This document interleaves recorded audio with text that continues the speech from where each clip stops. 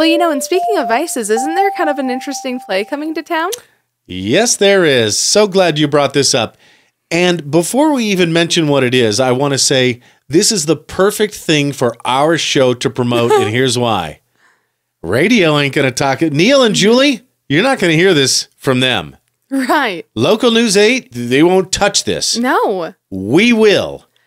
Because yeah. It's about vibrators. Which is kind of hilarious. Zzz, you know, the buzzy buzz, the toy, the thing under your pillow, the thing in your nightstand, the thing you tell your babysitter not to go near your nightstand for this reason. Yeah. You Maybe really... even hide it between you're not fooling anybody, the mattress and the box spring. Uh-huh. You know, they really need to make some kind of like really good... First off, they should have bed frames with like built-in hidden alcoves. They should. Like That'd be a great idea. The fact that that's not already a thing, at least for like queen size mattresses and up, is kind of dumb. I wonder if they tackle, because where you hide it. Yeah. In a shoe, in your underwear drawer. Personally, I don't know. I don't own a vibrator. Right. But, you know, though, that makes sense to put it in like an underwear drawer or something, because then, like, let's say, for example, you are stranded somewhere and you need an important document, and it happens to be in the same drawer as your vibrator. You've already messed up. You done goof, kid. Yeah. You know? Like, there's nothing you can do at that point to make things not awkward for whoever you've decided to call, because it's got to be someone close to you. You can't call your parents now. You know, like it's got to be a good buddy or a lover, and that's it. Let's say what this is first before we keep going on vibrators. Right. It's called In the Next Room, or The Vibrator Play by Sarah Rule, put on by ARTI. Which is at the Phoenix over on Broadway. Right next to the Auditorium. Thank you. And sponsored by, can we just say, a bunch of other people and Grand Teton Gastroenterology. Ha! Funny. I wonder if they have a little part before the play where they're like, hey, don't put this in your butt. Yeah. If you talk to any gastroenterologist and ask them what they do, they will probably say, I do butts and guts. Yeah.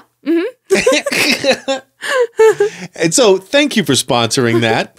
Also sponsored by Eagle Rock Indian Motorcycles. Oh. AKA the largest vibrators in the world, as I understand it. Do you remember that 70s show episode where Red wants to get a motorcycle and Kitty is so against it? And then he takes her out for a ride on it. And she's like, we have to have this.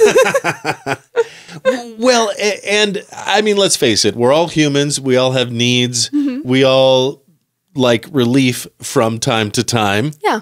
And it's so funny to me. So electricity came around late 1800s. Right. And the vibrators followed shortly after. And I believe I have my facts straight when I say that the inventor of the vibrator was a doctor who got so tired of female patients coming into his office and needing to be relieved. Well, treated for hysteria was the premise. Right. You're hysterical. Right. Yeah. Which also kind of hilarious. It's like, bitch, you are so stressed out. You need to just like come for a second and you'll be fine.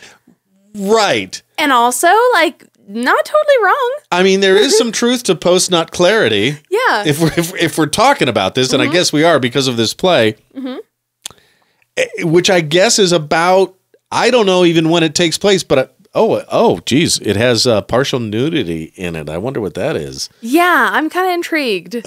Probably don't demonstrate it on stage, but like, I'm guessing we're going to see a butt. Okay, yeah. Yeah, that's my guess.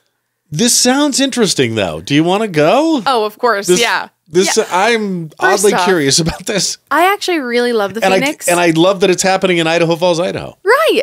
Okay, so the Phoenix is a really cool place because they do a lot of irreverent plays in general. And they're catered by the Bee's Knees, which, if you know, they're the Bee's Knees. They're really good.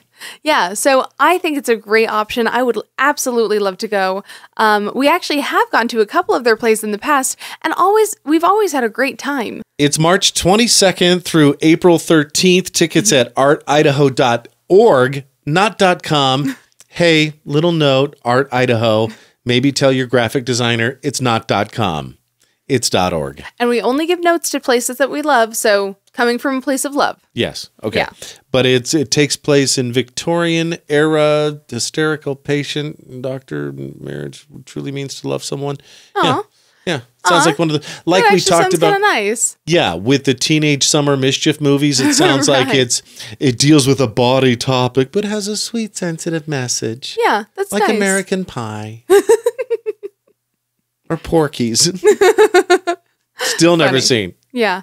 Yeah, maybe, you know what? Maybe we need to add that to the list too. We need to add that to our list of Troll 2, Yeah. The Room, The Disaster Artist, Romeo plus Juliet. and Porky's. There we go.